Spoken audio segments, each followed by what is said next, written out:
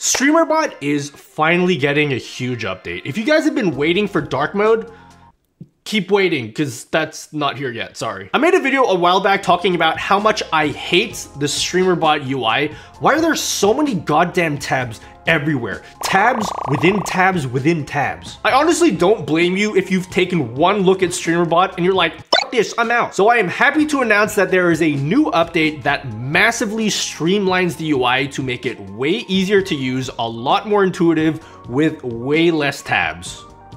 Don't get me wrong, it still looks ass, and I'll talk a little bit later about what I plan to do about that, but things work a lot differently now. Do you hate paying full price for Windows? I hate it. It's like cringe, right? Well, you don't have to pay like full price for Windows anymore, because like with today's sponsor VIP SGD keys, you can pay as little as $16 for Windows 10 Pro. You can just head to the link down below and use a secure payment method like PayPal and use the code NUTTY at checkout to get 25% off. And then they'll just send you a key to your email that you could just shove right into your Windows settings, and then that's it. You don't have that cringe watermark anymore. The Windows 10 keys can also be upgraded to Windows 11 for free, or if you want to skip all of that, you can just get a Windows 11 Pro license for as little as $22. Check it out in the link down below. First off, let's talk about that new Streamlined UI, specifically the new trigger system. And I don't mean to suck myself off, but this is quite literally exactly what I suggested in a previous video. Before, if you wanted to do something simple, like let's just say you want to make a command that when you get a follow, it plays a sound effect. Well, first you'd have to go into the Actions tab, create a new action to play the sound effect. Then you'd have to dive like 4 tabs deep to tell Streamer.bot that when you get a follow, run that action that plays the sound effect.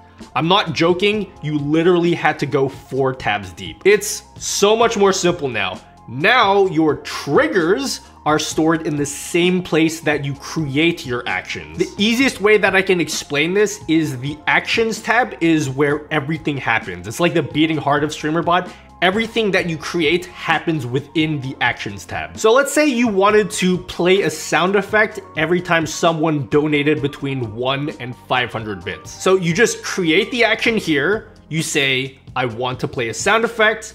How do I want this sound effect to run? Well, I want it to run every time someone cheers bits. And then I can say, only trigger this when the amount is between 1 and 500. And that's it. That's all you need to do. And you can add as many triggers as you want here. You can make the same sound effect play every time an ad starts running on your stream, every time you start a hype train, every time you get a raid, or every time you hit the recording button in OBS, or when you change scenes in OBS. And you don't have to dive like a million tabs deep to do that, because you just do it right here in the triggers menu. And get this, you can test shit now. You just like right click it and then you click test trigger, and then you can test it. I don't know why it took so long, but you can do that now. And there are triggers for everything. There are triggers for whenever someone uses channel points in your stream, whenever someone buys merch from your stream elements page. You can even do something that automatically changes your game category every time you open up a new game. And of course, you could add a basic hotkey trigger if you don't have something like a Stream Deck. Although I will mention that before you can add a hotkey, you still need to go into the hotkeys tab and add the key combination that you want to use before you can add it as a trigger on the triggers page. I hate that, it's terrible, and we'll talk more about that later. You can also click the question mark icon and it'll give you a full breakdown of all your actions categorized by the different triggers that are applied to each of them. So if you want to find all your different actions that are triggered by a Twitch channel point reward, then you can just find them all here and just double click on it and it will take you to that action, so it's easier to find. Now let's say that you've made something really cool, or you're a programmer and you've made something really advanced that uses a lot of code and you want to share that with a friend whose brain malfunctions every time they look at code. You can now export your actions, send them to a friend, and have them import that into their setup without them ever having to look at the code. Now, there was always an export feature, but previously it wouldn't import any of the triggers that you made because there was no trigger system. You just click on export, right click all of the actions that you want to include in your export, export it to a file, give your friend that file, have them click the import button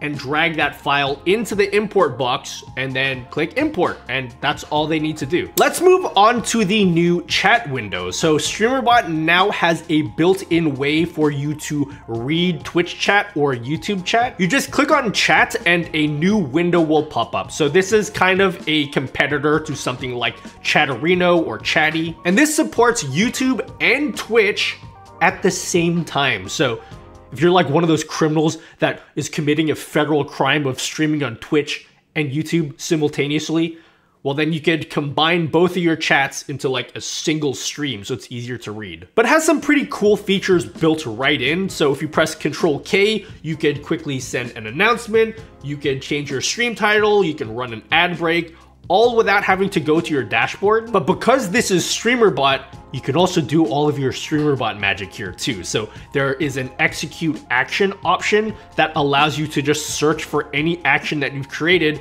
and quickly run them. But the big feature that I've been waiting for a really long time is the new quick action bar. You can select up to 5 different custom actions that you've created that when you hover over anyone's message in chat, you can run that action against their message. Let's just say someone comes into your stream and is like speaking ancient Hebrew and you're like, dog, what are you talking about?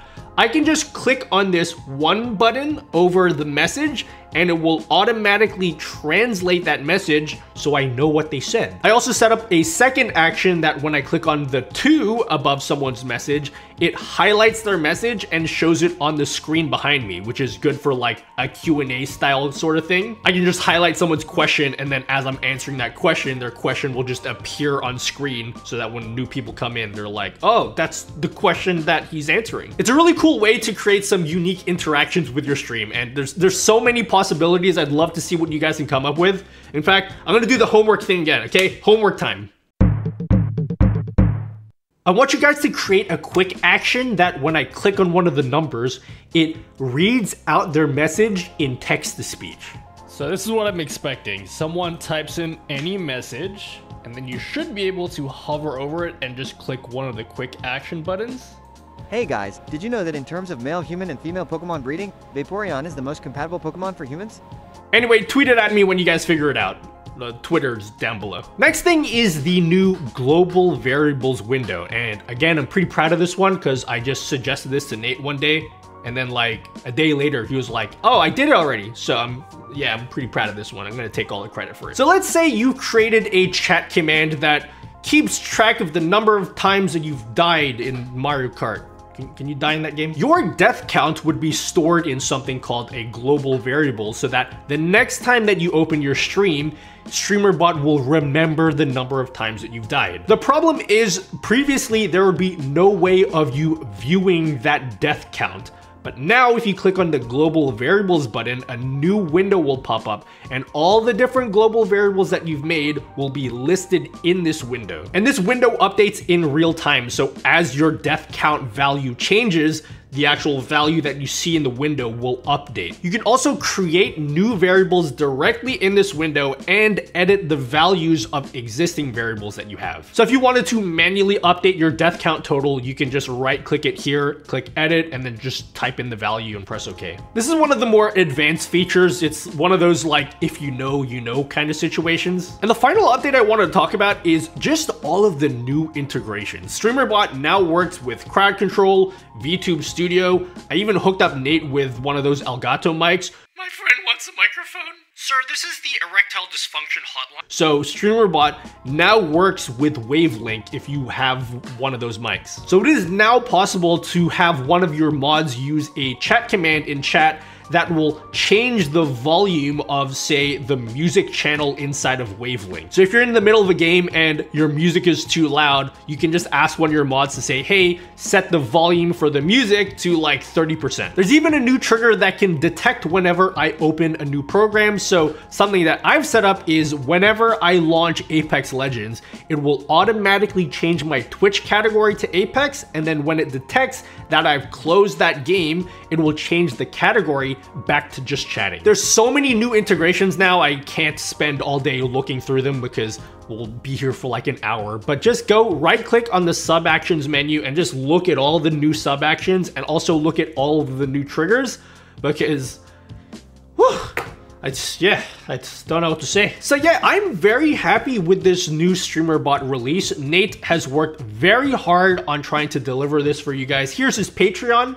Go give him all your money, he deserves it. Having said that, the UI is still ass, okay? It looks like it was made in Windows 95. There's a lot that needs to be done as far as making this look nicer and more approachable for new users. Obviously, you gotta add dark mode, but people always talk about adding dark mode as if it's gonna fix all of the problems with the UI. You can go and add the dark mode, it's still gonna be ass. Like, I don't like that if you want to add a hotkey trigger, you first need to go into the hotkeys tab and add the key combination you want and then add it as a trigger. Or before you could add a voice command, you have to go into the voice controls tab, add the phrase you want, and then add the trigger. And I don't like how the sub actions list shows things like Streamlabs when I've never connected Streamlabs to Streamer.bot. Also, some of these actions are very programmery. Like, it took me a solid 5 minutes to figure out how I could launch a program from a hotkey.